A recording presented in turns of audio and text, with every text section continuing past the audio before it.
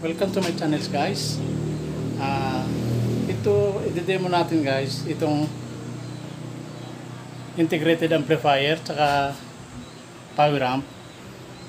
Titingnan natin yung loob nya kung ano ang laman, kasi ito nasa 1300 watts. Tapos yung power amp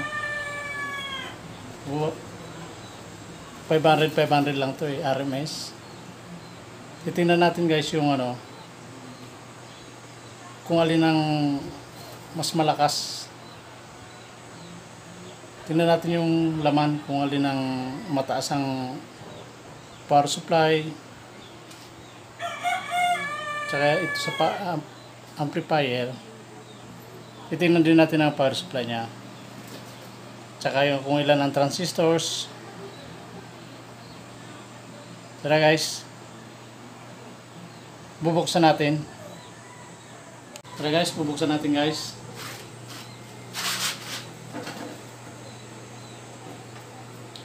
Ito muna unahin natin yung integrated amplifier Sakura 735.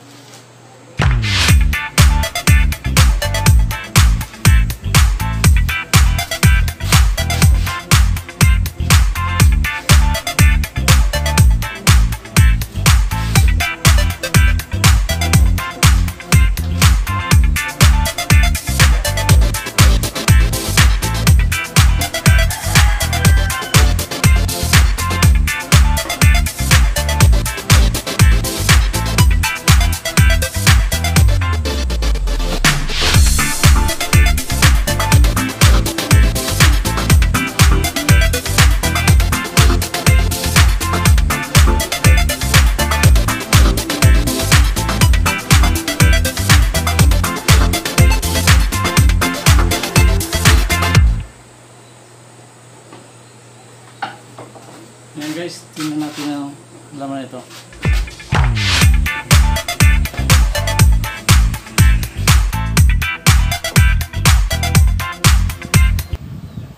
Yan guys, ang power supply niya 45 ang power supply.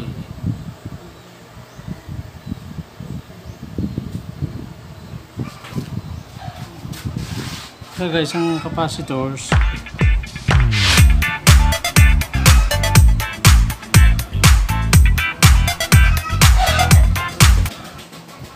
hindi makita guys ang capacitors. Ikutin natin ng konti. Ang capacitors ni guys 80 volts 10,000 microfarad, dalawang piraso siya guys. So mga transistors niya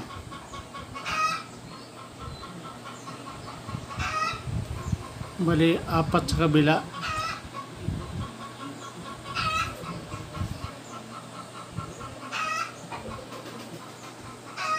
apat sa 4.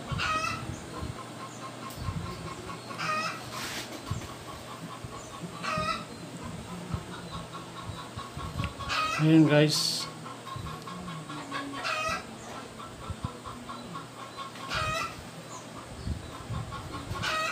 Ayan guys ang laman ng AB Sakura 735. Ayan guys. Ang susunod natin bubuksan guys itong power amp.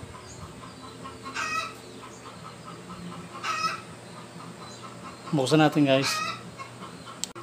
Tara guys, buksan natin ito.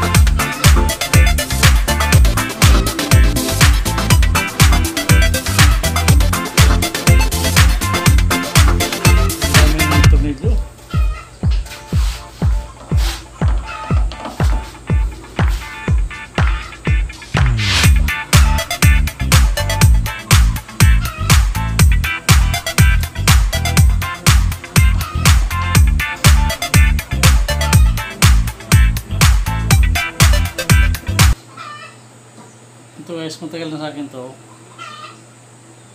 Ano lang, ngayon ko lang ito nabuksan. Tingnan natin pa ang siguro ang dami ng luminator.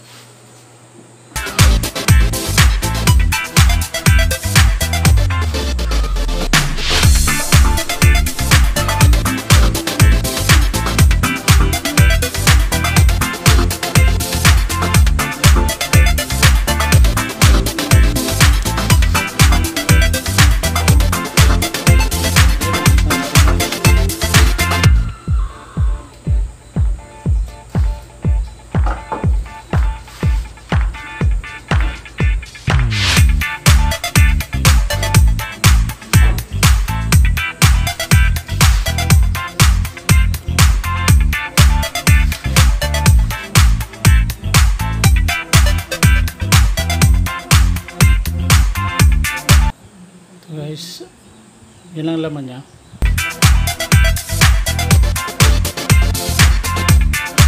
Yan ang laman niya guys.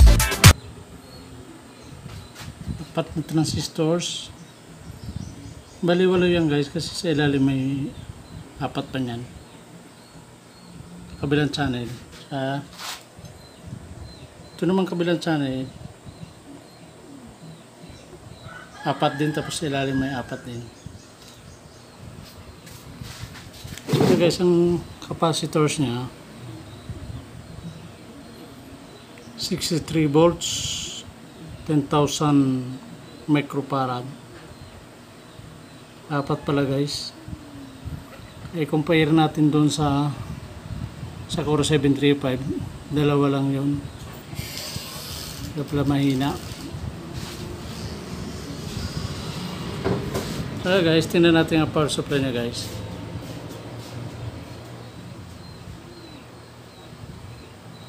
62 volts. Malakas talaga pala ito. CO735 ano lang yun eh, 45 volts. Malakas pala ito talaga guys, ang power amp. Yun siya guys, Crown. Ang brand niya Crown CE 500. Wala na kasi ito guys ngayon kasi matagal na to, medyo old model na, pero malakas yung bumayo eh. Sabihin mo mga 10 years na siguro yan sa akin, hindi pa sumasablay. Yan guys.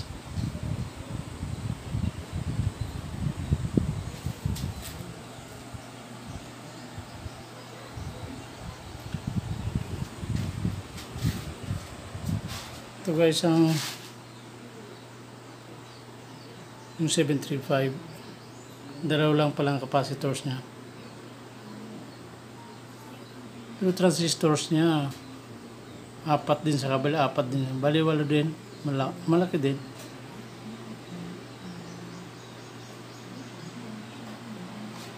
Ayan guys. Mas malakas pala to guys. 500 lang, pero RMS naman pala. Yung ano, yung integrated amplifier, PMPO siguro yun eh, 1300 watts.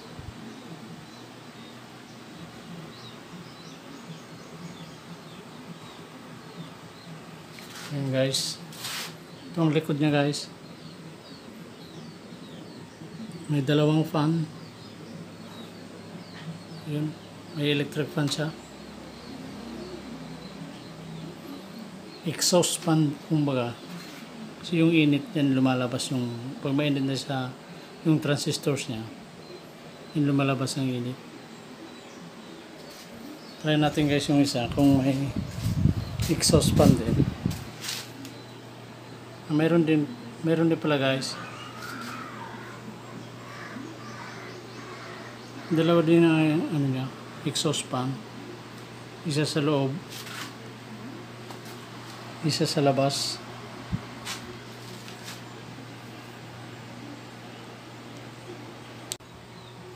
Kaya yun guys, nakita natin yung loob niya. Mas malaki pala ano niya, mas malakas. Kasi capacitors niya 8 eh. Compare mo dito, 2 lang. Mas malakas nga to guys, power amp. May kamahalan din.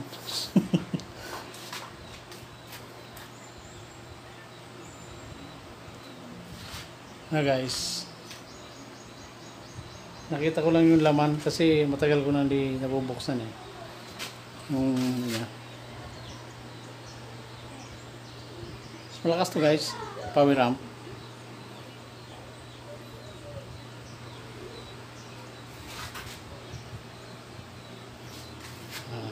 Hanggang dito na lang guys ang tutorial ko sa about sa power amp tsaka sa integrated amplifier. Subscribe na lang kayo guys sa Nimay Vlogs TV. Bagong YouTube channel ko.